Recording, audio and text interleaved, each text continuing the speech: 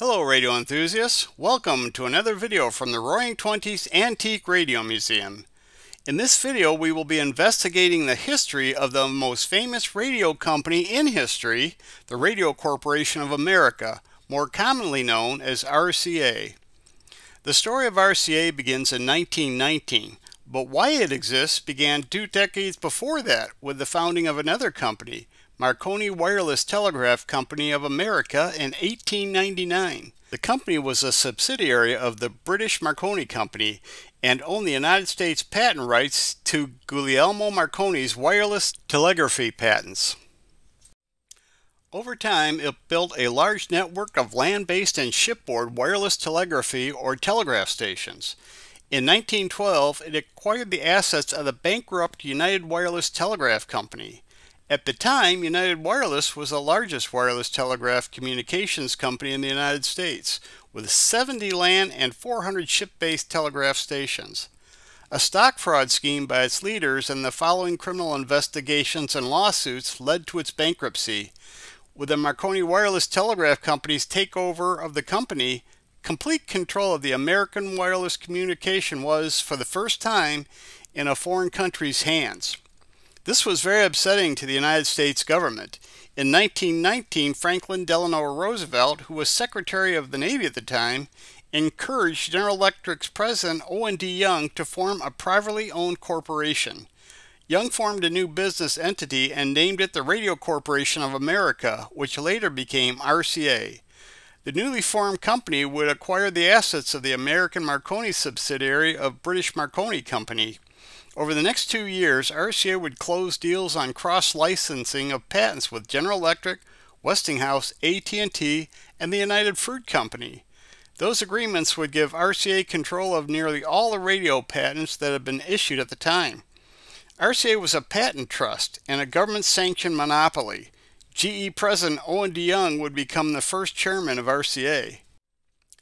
Noted early radio expert and author Alan Douglas includes RCA in his 3-book series titled Radio Manufacturing of the 1920s. The reality is that RCA did not manufacture a single radio in the 1920s. The company didn't build its first manufacturing plant until 1930, when it formed RCA Radiotron Incorporated.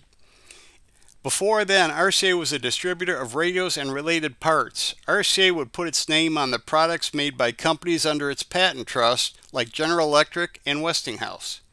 Shortly after RCA was formed, it began filing patent infringement lawsuits against manufacturers that were violating the patents it now controlled.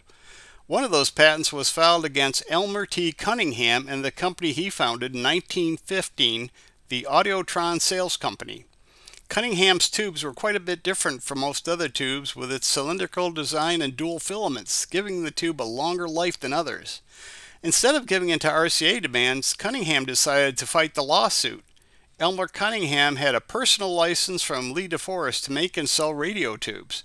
Traveling to New York, Elmer Cunningham was very confident in his legal position, but the court decided otherwise and ruled that while DeForest himself had a personal license to sell radio tubes, he did not have the right to issue personal licenses to others. Feeling bad for his friend, Lee DeForest arranged for Cunningham to continue to sell radio tubes under his personal license. At this point, RCA decided to settle with Cunningham on June 15, 1920. Under the agreement, Cunningham would no longer manufacture radio tubes, and RCA would sell unlabeled, heavily discounted tubes to Cunningham until 1925, which Cunningham would sell under his own name. Audiotron Sales Company stopped manufacturing tubes in 1920 per the agreement. RCA's original purpose was to operate and expand wireless communication or telegraphy worldwide. That changed in 1921 when broadcast radio began its explosive growth, and by the end of 1922, over 500 broadcast radio stations had been established. RCA quickly moved to expand its broadcasting activities. In the fall of 1921, RCA set up its first full-time broadcasting station, the short-lived WDY, at the company's Roselle Park, New Jersey plant. WDY was on the air for just 8 weeks, beginning December 15, 2021, and ending all broadcasting on February 17, 1922. 2 years later, RCA was operating 3 stations, WJZ and WJY in New York City and WRC in Washington, D.C. During that time, AT&T had become a major player in radio broadcasting by establishing the first radio network. AT&T's limits on other radio broadcasters' use of its telephone lines raised a backlash against the company, and antitrust lawsuits were in the process of being filed against it because of those limits. Fearing the damage to their reputation, AT&T decided to leave the broadcasting business in 1926, selling its radio network to a group headed by RCA. In 1927, RCA formed the NBC Red Network and the NBC Blue Network. The two networks would exist under RCA's control until October of 1943, when the FCC succeeded in forcing RCA to sell one of the networks. The NBC Blue Network would be sold, and 3 years later it would be renamed the American Broadcasting Company, known today as ABC. The NBC Red Network would remain under RCA's control with a new name, the National Broadcasting Company, more commonly referred to as NBC. In 1922, while RCA was moving into broadcasting, its associated companies Westinghouse and General Electric began expanding their manufacturing of radio receivers for the home and sold them under the RCA name. RCA's 1922 catalog, Radio Enters the Home, signaled RCA's intent to be a major player in radios for the general public. As the number of radio stations skyrocketed, the public's demand for radio receivers followed, and sales of RCA-labeled radios accelerated.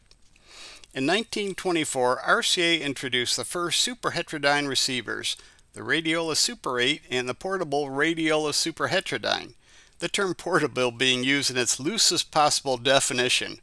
Weighing in at 40 pounds with batteries, you would have to be Arnold Schwarzenegger to consider it a true portable. For a few years, RCA's associated companies were the leading seller of radios until things changed in 1925. During that year, Atwater Kent Radio Company became the largest manufacturer of radios and would end the decade as the largest seller of radios in the 1920s.